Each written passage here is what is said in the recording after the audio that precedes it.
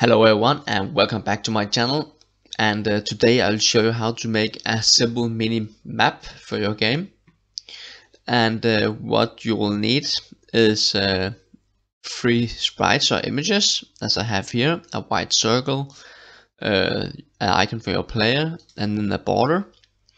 You can of course use your own sprites, but if you want to use the same as I do, you can go to my webpage, gameassetworld.com, and under 2D sprites you will be able to download for free the minimap icons that I'm using here. I have a ton of other sprites and 3D models, and of course you can find all my tutorials in here as well. Yep, let's get to it.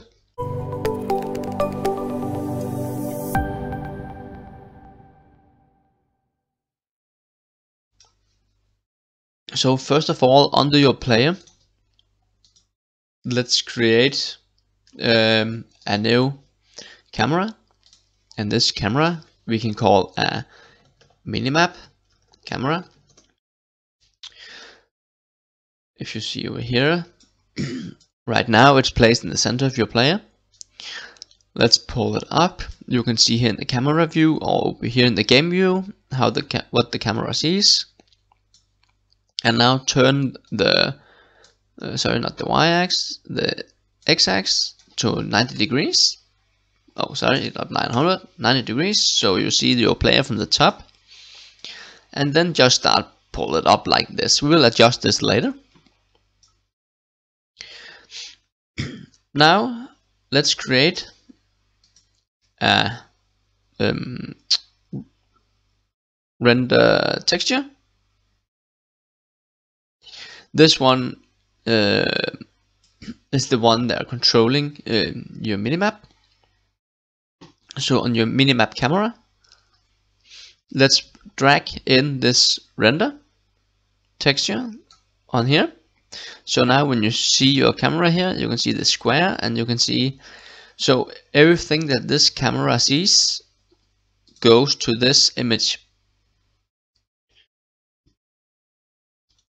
So now let's create a UI image,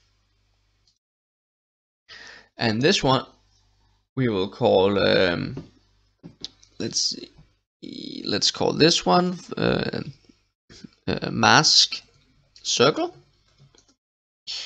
Under your canvas again, create an empty object, and this one we will call minimap. Now drag the mask circle under the minimap, just so we have it nicely organized. Under the mask circle, let's see, yeah, let's go into 2D mode here first. Now if you take your icon up here and hold down the Alt key and take this one up to the right, Alt and then the Shift button, and take this one up here. Then you will log it to this corner.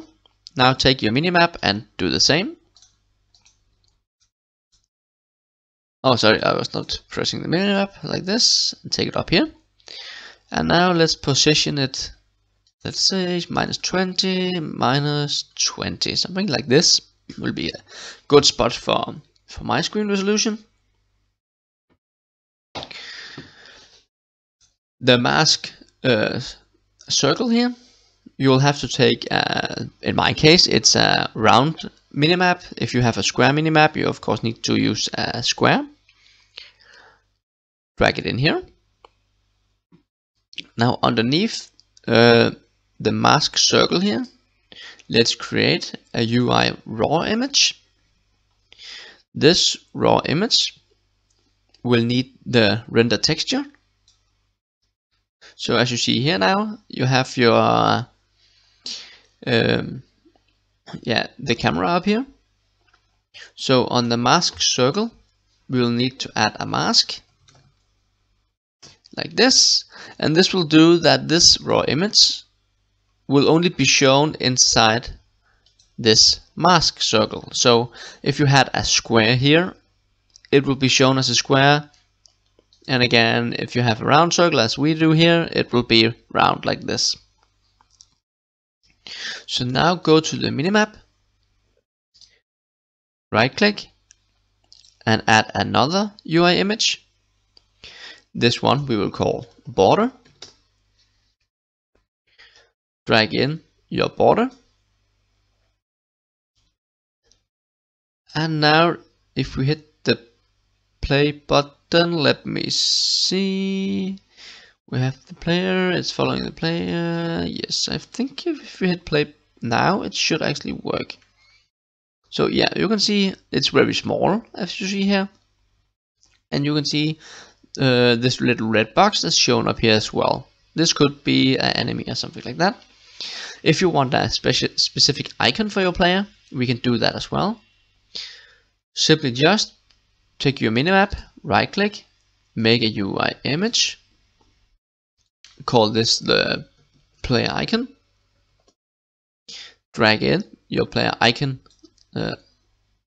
sprite image, and as you see, this is quite too big. Let's make it 10 by 10 or maybe 15, let's say 20 by 12 in my case.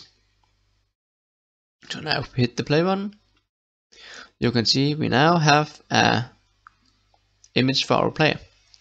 If you want this to be so you can see a larger area, simply just go into your player, take the minimap camera you have here, and then the field of view, just drag it up or down depending on how much you want to see. So if we go up here, you can see the enemy in a much far distance. If we do it like this, if you see here, so now you can see it up here. Yeah, that's how you are controlling that. Yeah, that was everything I would show in this video. Thanks a lot for watching, and if you want to see more videos from me, please hit the like and subscribe button below. See you next time.